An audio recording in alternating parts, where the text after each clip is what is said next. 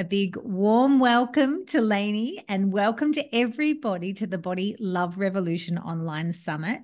Today, yes, I am joined by the beautiful Laine, and I'm going to tell you a little bit about Laine. After 8 years in a corporate career as the youngest only female order fulfillment supervisor for an Australian non-for-profit government-funded organisation, Laine decided to leave her corporate identity behind and search for a fulfilling service-based career. Less than 12 months later, Laine is a certified global EFT practitioner and body acceptance coach with her own podcast based in Melbourne, Australia. Laine's mission is to support and liberate women as they unsubscribe from the diet culture and toxic body positivity through the somatic healing and emotional freedom technique, aka tapping, and coaching work, allowing women to reclaim their bodies exactly as they are. Welcome, Laine. Woohoo! Thank you for having me, Emma. I'm so excited. I am so excited to have you. I just said to Laine before we got on, it's actually Laine, but I call her Lainey. I've just nicknamed her. And she's like that. been very gracious and said, yes, I refer to you as Lainey. So Lainey was on my 21 Minutes of Morning Magic group and took us through EFT tapping. And Lainey's going to explain a little bit more about how she helps women, particularly like we heard in your bio, with that body acceptance piece, which is what the Body Love Revolution Summit is all about. So Lainey, tell me, what is emotional freedom technique? Thank you. Thank you for asking that question, because a lot of the time we, don't dive deep into what the actual process is. So EFT is also known as emotional freedom techniques, or also known as tapping. So if you hear myself or Emma using those terms, they're all interchangeable. And essentially it's an alternative treatment to physical pain and emotional distress.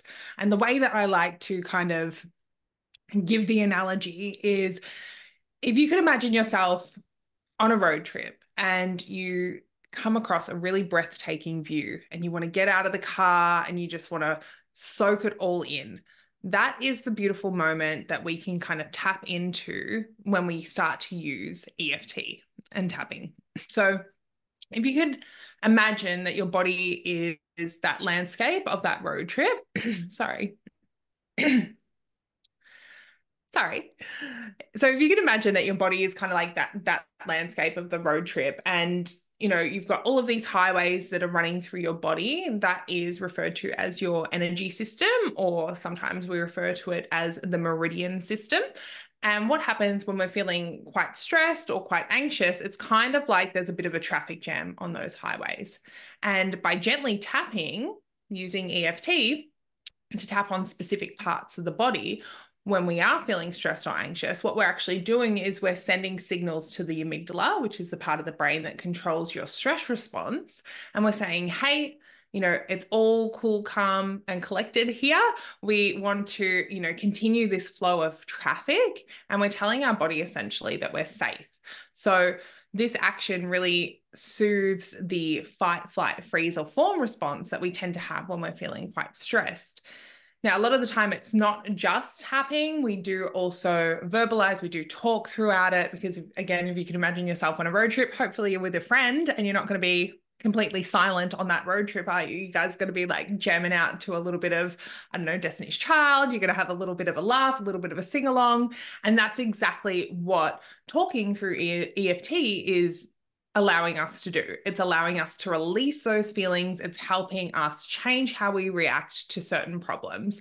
And overall, EFT essentially is just trying to restore the balance to your body's energy at the end of the day, so that the next time that you're, maybe you're dwelling on past experiences or you're anxious about the future, maybe your intensity around those feelings is going to decrease. So I hope that explains it. Yeah, fabulous explanation. And like I mentioned, you were a guest in our 21 Minutes of Morning Magic group, and you took us through an example of EFT. So the talking part, when you say, so yes, it's certain parts of the body that you tap, which is very soothing. Speaking Mhm. from someone on the receiving end, when you did it with me, the receiving end, very soothing. And then the talking part, Mhm. how does that work with the EFT? So, what would be an example of something we would say while we're doing the tapping? What is the talking piece in it? So essentially, I mean, you definitely can use EFT without doing the talking element of it because there are some people that, can't exactly put into words the emotional intensity that they've felt about maybe a particular trauma or something's happened to them in the past. And so we replay that scene kind of like a silent movie with them, right? So we're just tapping along with them. We're not talking, but that person's intention is to focus on whatever the issue is for them. When we're actually implementing the talking, which is a great element or component that's going to have more beneficial outcomes for you, you essentially you're starting off with a setup statement and you're acknowledging exactly how you feel. And sometimes we tend to use what's called a SUDS rating, which is the subjective units of distress monitor. So just a rating between 1 to 10. So you say, I'm feeling really angry right now, and I'm at about an 8. And um, I'm feeling really angry right now. I'm about an 8, and I can feel it somewhere in my body, but I deeply and completely accept and respect myself anyway, or I honor myself anyway. Or if you're at that stage in your life, I completely love and accept myself anyway. And by doing that, we acknowledge that this is how we feel. We're honoring that emotion, but we're also saying at the end of it, I still respect who I am. I still accept who I am. I'm still worthy. I'm still loved. And then we move through the 8 touch points of the tapping. And those affirmations can vary. So we're starting off at, this level of anger that's at an 8. We do some tapping. We reassess where we're at. Maybe it's increased. Maybe we're at a 9. We're even more angry now because we've been focusing on that emotion.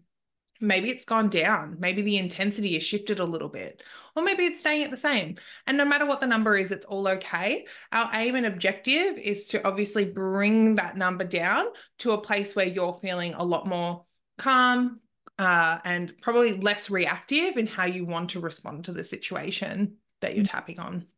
Mm.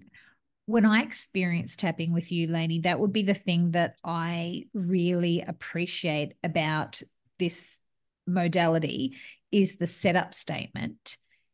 You're owning how you feel.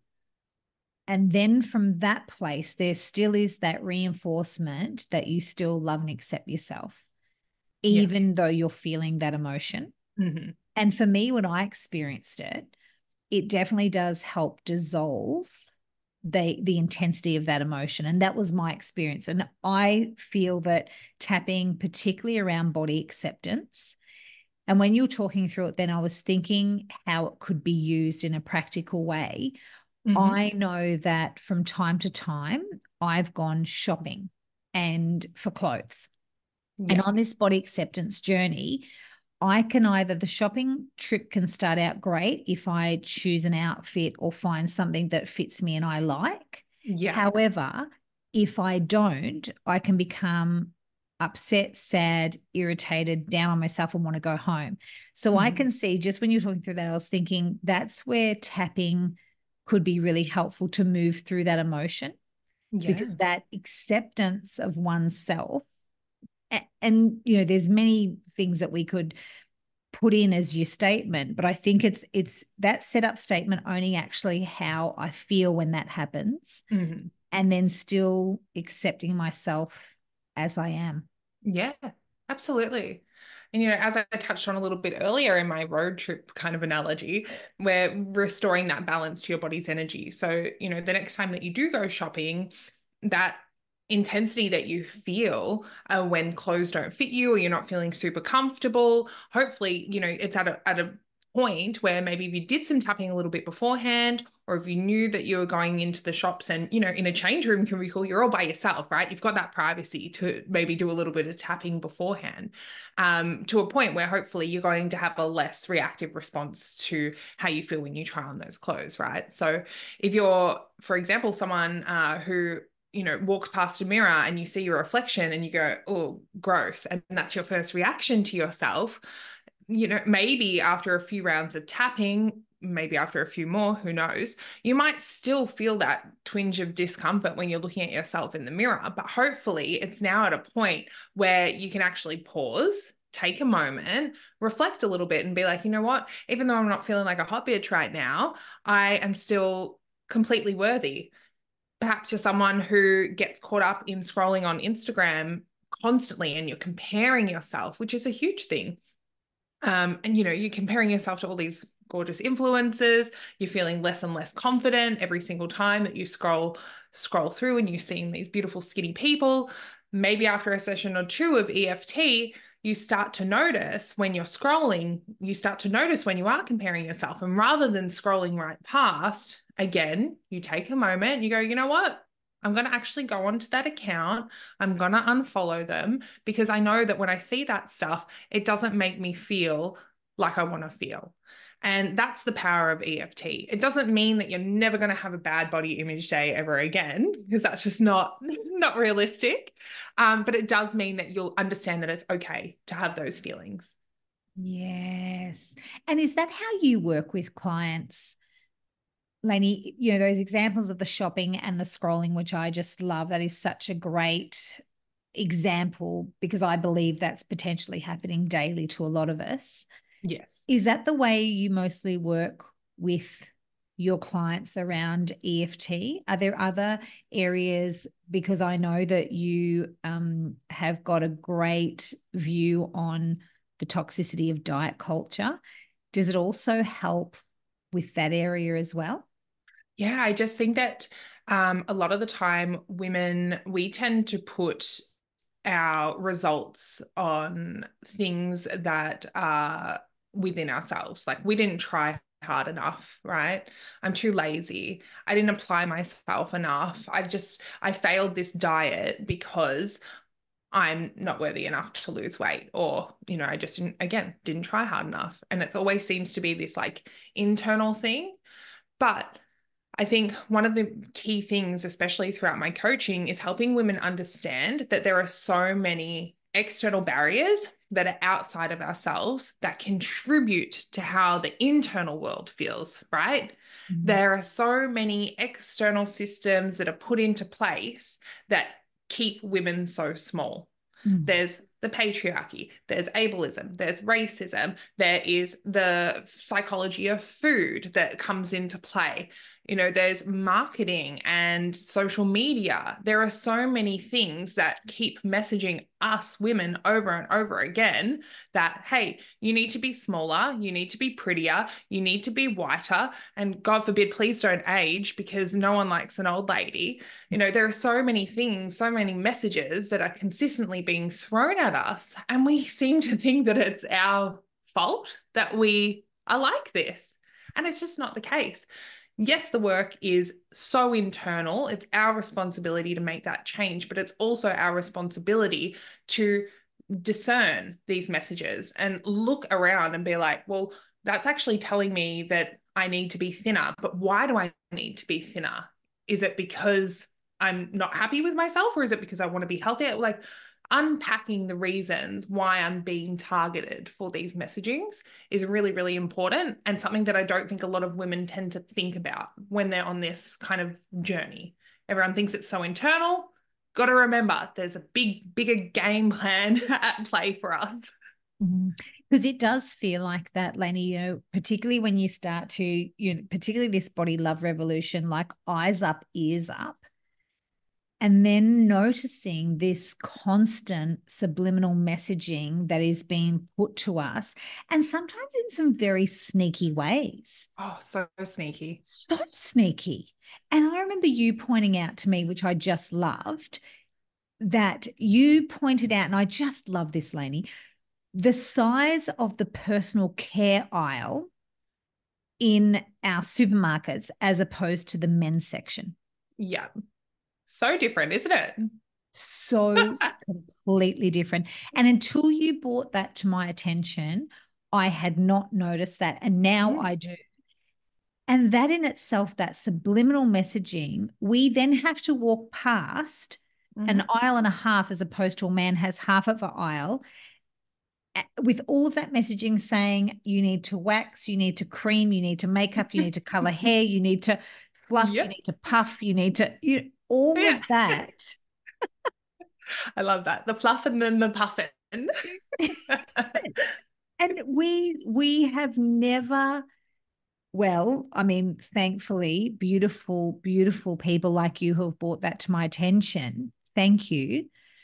Just that mindfulness as I enter into that aisle, the mindfulness of that, saying, hang on a moment, I can see that I'm having to travel past this, but you do not need to buy this Mm, or do that. You're mm-mm. okay.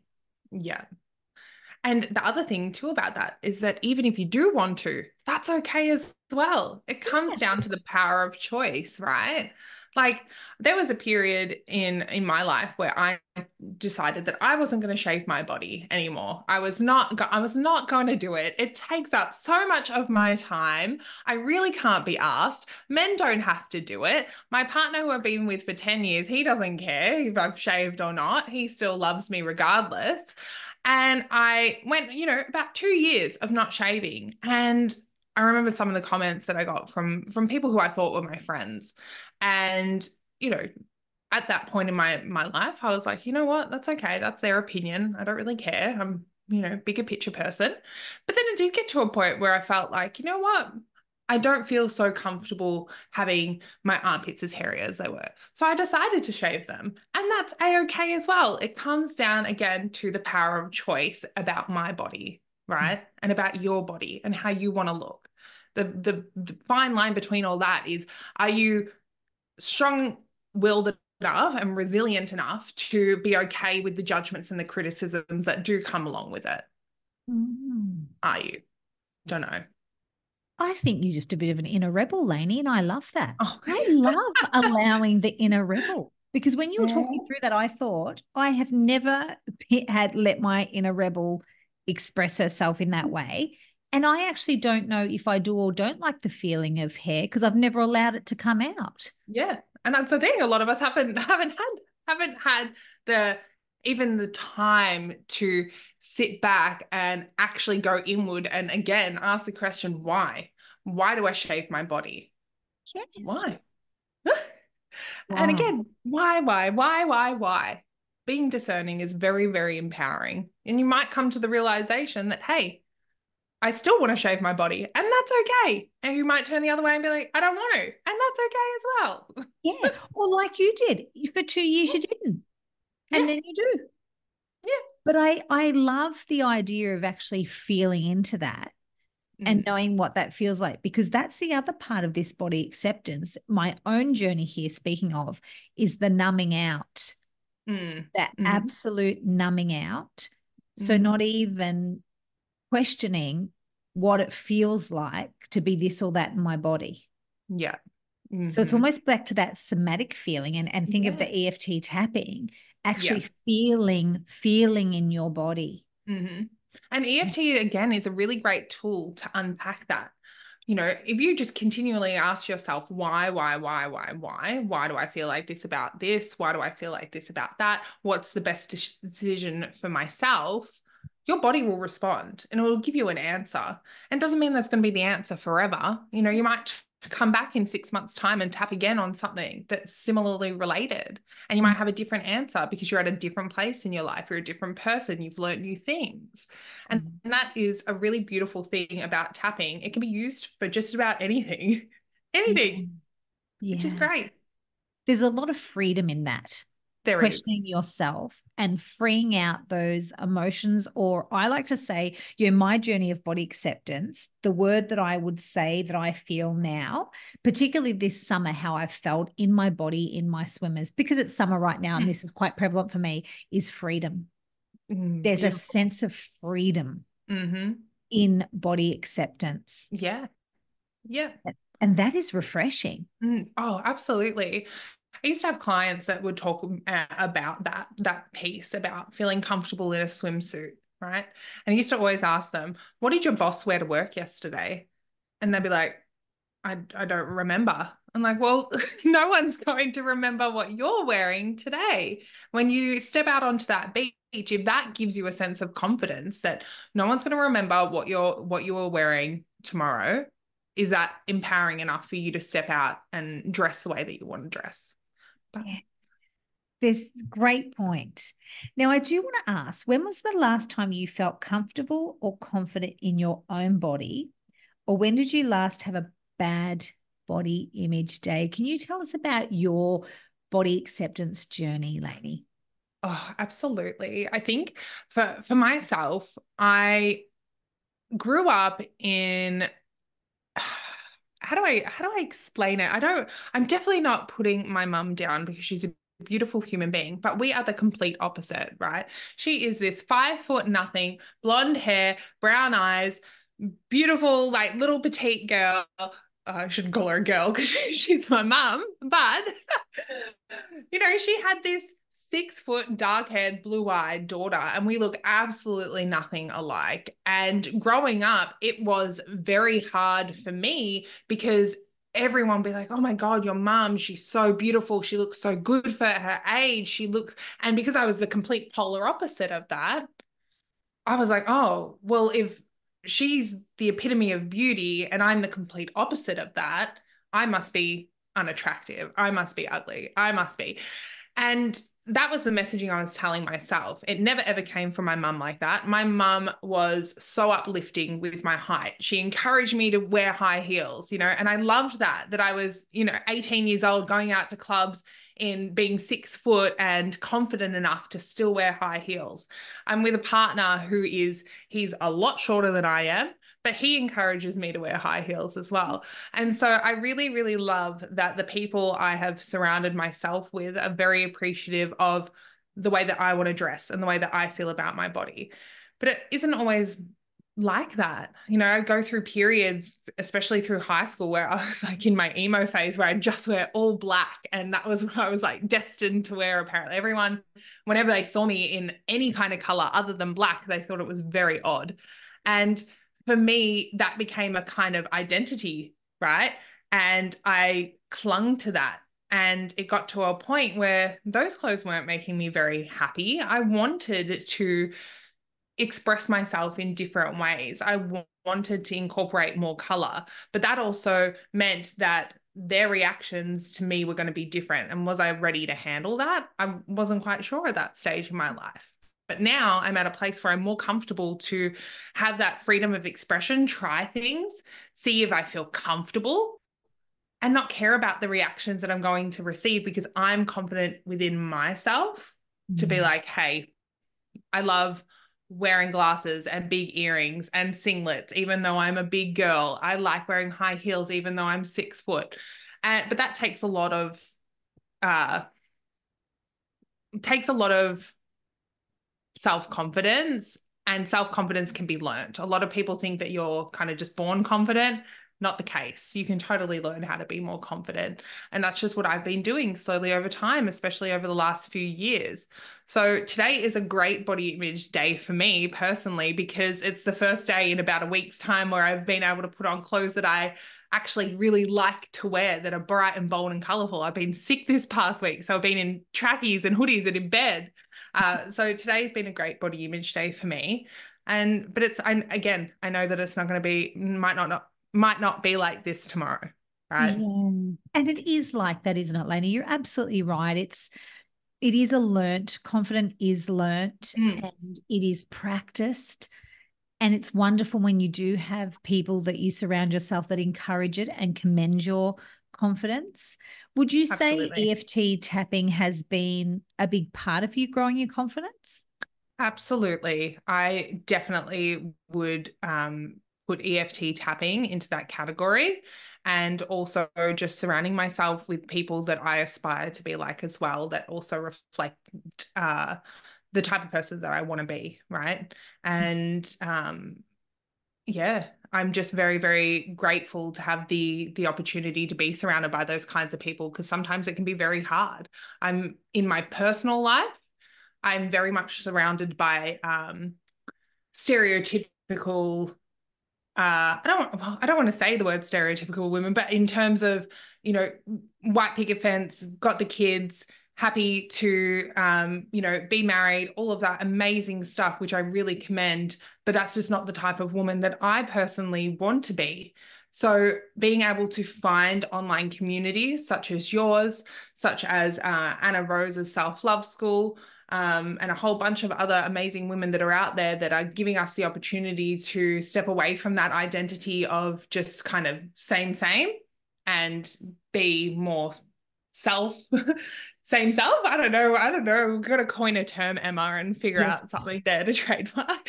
Just being your own individual identity that's not attached to that, again, stereotypical messaging of being a woman, right? And that's back to the beauty standards, isn't it, Lainey? Mm, We have been shown in the Western world what a white woman should, I'm going to use the word should look like and yeah, conduct herself. And yeah. and that does not have hairy legs or hairy armpits. No, no, she does not. So even that being able to show up in a different body way shape, and I do believe, I really do believe we're moving in the right direction, purely the example you used before about, when we go onto social media, we actually can now curate our feed, which is a Yeah. wonderful thing, and then Mm, following women who are in a mid-sized body, yeah.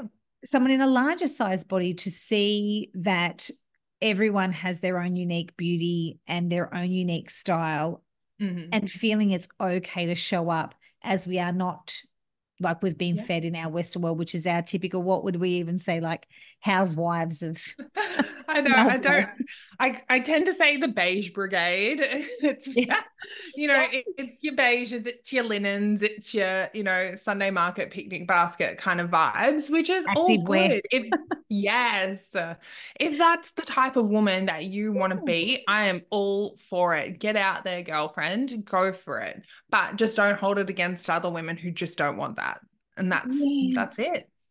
Yeah. Yes. Yes. That is exactly right. There is room and space for expression of creativity and Hmm. hairiness and aging and gray hair and all kinds of Yes. different expression. I agree, Mhm. Lenny. And I hope that the Body Love Revolution Online Summit is definitely an expression of that, because we have got incredible guests like yourself and others that are not part of the beige Yeah. brigade, which Beige brigade. that's a tongue twister, but it is, and like you say, not the way, and there's nothing wrong with that. Everyone can be No. fully expressed, you but Mm. but like you say, just don't put down other people who want to uh, express themselves. Experiment, yeah. And if Experiment. you that's probably the one thing that I felt growing up in my childhood, because my mum and I were so polar opposite.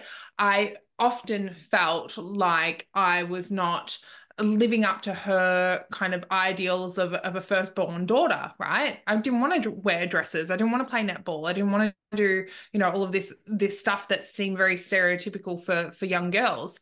And that did strain our relationship. And that's the thing. If you're a mother and you have a daughter that's, a little bit quirky, a little bit different, embrace that. Allow them to be the most freest expression of themselves, because they're going to just love on you so hard for that, for not giving them that kind of repression that just is unwarranted at the end of the day.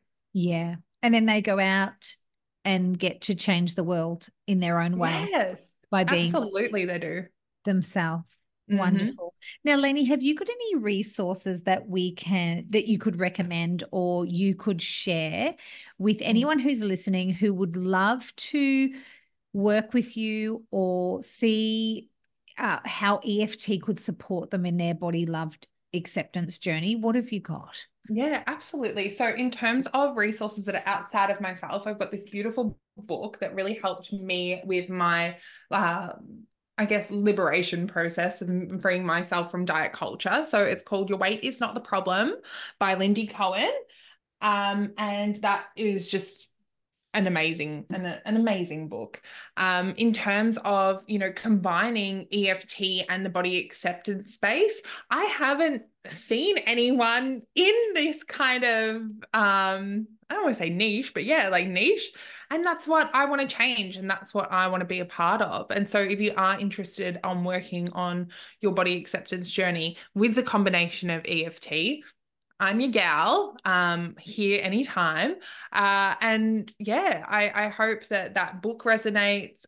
There's also, so many other resources in terms of podcasts that are out there. I have a podcast myself, which is called Wait, There's More, where we talk about those systems that Emma and I were chatting about earlier, those systems that oppress women. We kind of dive into them and break them down a little bit and give you some actionable tools with some great expert speakers on different kind of areas of the body acceptance journey, which I'm very, very proud of. Wonderful, Laine. Yes, Wait, There's More. Your podcast is fabulous, and you have some great guest speakers as well as your own solo podcast. So I'll be sharing that with everyone. So definitely listen to that. And thanks for referring that book too. Great for someone to start. Your weight is not the problem. Great place to start reading a book. And then, of course, people can work with you one-on-one. And I know you do have a group program that comes up from time to time through the year. So I'll have all your details there. And for those of you who are listening, please go and follow Laine. And on Instagram, you're eft.laine. So that'll all be in the notes here anyway. But Laine, I want to say thank you so much for your time. Thank you. I've absolutely loved our chat. I mean, you always have this wealth of knowledge and that beautiful part, that little inner rebel in you, which is pushing the boundaries and, being fully expressed is such a beautiful gift to women. So thank you so much, Emma. That's beautiful. And I cannot wait to see the rest of the guest speakers. I'm so pumped for the Body Love Summit. And I think that you obviously do incredible work and we're so aligned. And I just love finding that, finding like-minded people. It's a beautiful thing. Thank you, Laine. Thanks so much. Thank you.